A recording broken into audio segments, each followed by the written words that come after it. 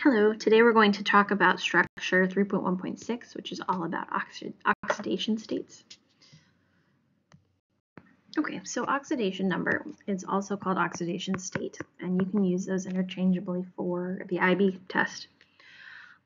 It shows the number of electrons transferred when forming a bond.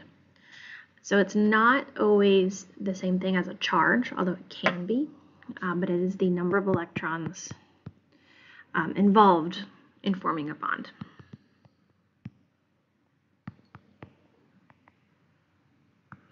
And there are a few tricks to figuring out the oxidation state for any element very quickly. And the first and easiest one really are the elements that are by themselves in their standard state. So if you have, let's say, oxygen gas, or if you have solid sodium, their oxidation numbers are going to be 0. Okay, so elements in their standard state have an oxidation number of 0. Monatomic ions, so if I have something like sodium chloride, okay, that consists of 2 ions, sodium ion and chloride ion.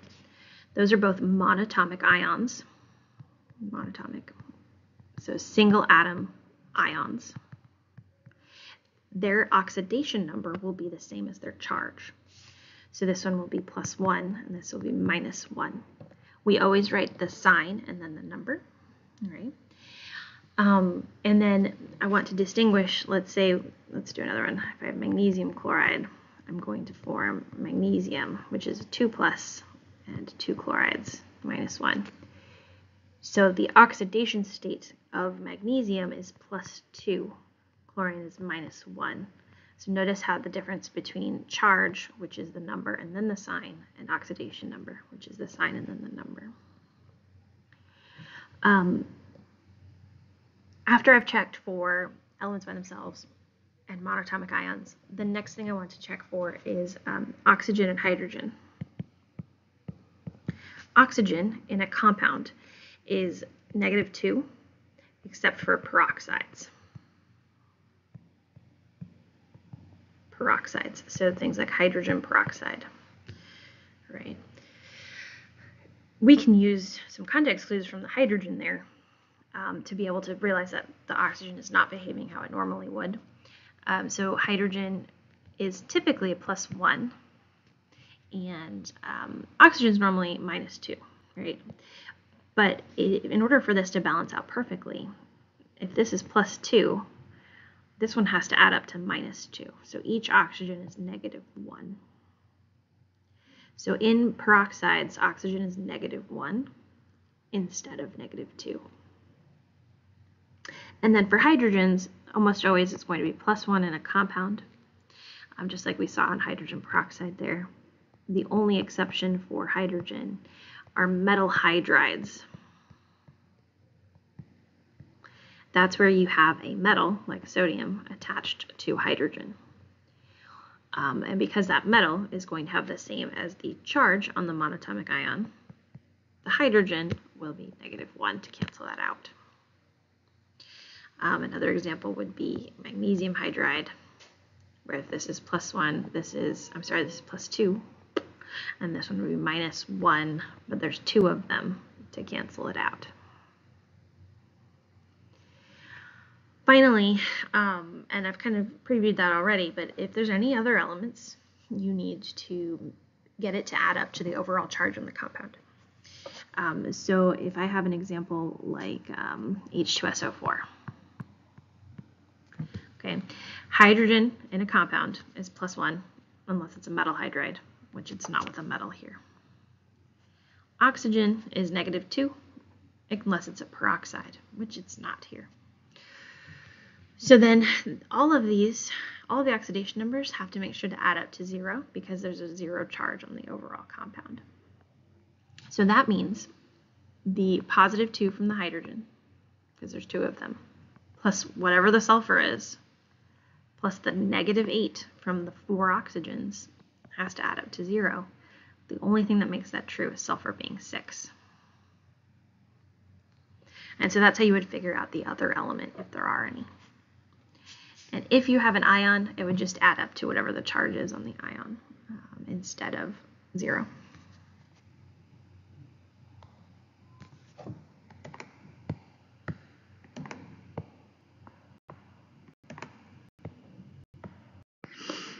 Okay, so let's talk about oxidized versus reduced. Oxidation is when something is losing electrons. And so we use oil, oxidation is losing, as our acronym there. And then reduction is when something is gaining electrons. And so we use RIG, reduction is gaining, as our acronym. So if it's losing electrons, getting rid of electrons, it's becoming more positive. More positive. So that means its oxidation state is increasing. If you're gaining electrons, you're getting more negative. If it's going more negative, that means your oxidation number must be decreasing. So let's look at a redox reaction.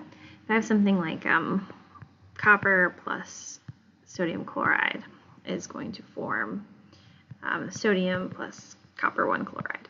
Okay, very simple one. Let's look at their oxidation states. Copper's by itself, so it's 0. Sodium's by itself, so it's 0. Monatomic ions in our ionic compound, so this is +1, -1, -1. The copper must be +1 here because it's a transition metal, so I need to use what it's attached to. So that means the copper is going from 0 to +1. Its oxidation number is increasing. It was oxidized in that reaction. The sodium is going from +1 to 0. It's going down. It was reduced in this reaction, and the chlorine did not change. So that's how we can use oxidation numbers to figure out what was oxidized and what was reduced. If none of the oxidation numbers change, then it was not a redox reaction. Okay, we can also have something called complex ions. Complex ions is typically when you have a transition metal forming bonds with ligands. Ligands can be a single element, but they can also be groups of elements together. Some really common ligands are water, cyanide, which is a negative charge, just chlorine, just a single ion. And so when those things attach to a transition metal, it can make what we call a complex ion. So I'm going to give you an example here. If I have iron, iron can attach to 6 cyanide ions, and the overall charge is -4. So in order to find the oxidation state of the iron, I need to use the 6 cyanides. Each cyanide has a charge of -1, so the whole compound is -1. And that means whatever the iron is, plus -6 from the cyanides, has to add up to -4 overall. So that means the iron here must be +2. And so the oxidation state of this iron is +2. And that's how you figure out oxidation state for complex ions. Here's another ligand you should know is ammonia. Ammonia is also neutral. So water and ammonia are neutral, no charge. Cyanide and chlorine, of course, chlorine, but -1 for those. Okay, so let's review our rules for naming ionic compounds. If you have, let's say, a simple one, let's do Al2O3. The metal, the name of the metal goes first, so aluminum or aluminium. And the nonmetal, you change the ending to "ide", so aluminum oxide, and you're done. Because they're ionic, it does not matter how many of each you have. In this case, you can always figure out the ratio of based on the charges of aluminum and oxide. But if you have a transition metal, it becomes a little more difficult. So if I have something like FeCl3, okay, I know it's iron and I know it's chloride, you still change the ending to "ide. But I need to use the charge on the nonmetal to figure out the charge on the transition metal. So since chlorine is -1 and there's 3 of them, the iron must be +3. So we'll use that oxidation state of +3 to name the ionic compound. So it's iron 3 chloride. And we use Roman numerals to indicate the oxidation state. You could also have things with polyatomic ions. So let's see, let's do like CuOH2. So Cu is copper, and OH is our polyatomic ion hydroxide. Hydroxide has a -1 charge overall, and there's 2 of them, so the oxidation state on copper must be +2 to cancel that out. So we would say copper 2 hydroxide using Roman numerals. You can have 2 polyatomics together forming an ionic compound, so something like NH4CO3, like this. NH4 is ammonium, and CO3 is carbonate. So you just give the names of those 2 things. Again, you only need that Roman numeral if it is a transition metal. Now we talked a little bit about polyatomic ions, but I want to point out the oxyanions, so negative ions that have an oxygen in them. So we can have something like NO3, that's nitrate. If I remove an oxygen, it becomes NO2, that we change the ending to -ite, and that is a common usage name. So another example would be if I have SO4, 2 negative, that's sulfate. If I take away an oxygen, that's sulfite. Now, those are, again, the common names for them. You could also use their oxidation state to name those oxyanions. So this would be called nitrate 5 with the Roman numeral 5 because this nitrogen has an oxidation state of +5.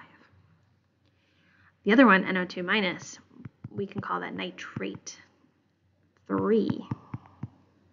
So we don't change the ending, but we indicate that the oxidation number on the nitrogen has now +3. Same idea with sulfate. This one is sulfate 6, whereas this one here is sulfate 4, because this one has a +6 oxidation state versus a +4 oxidation state. And you should know both of those naming conventions.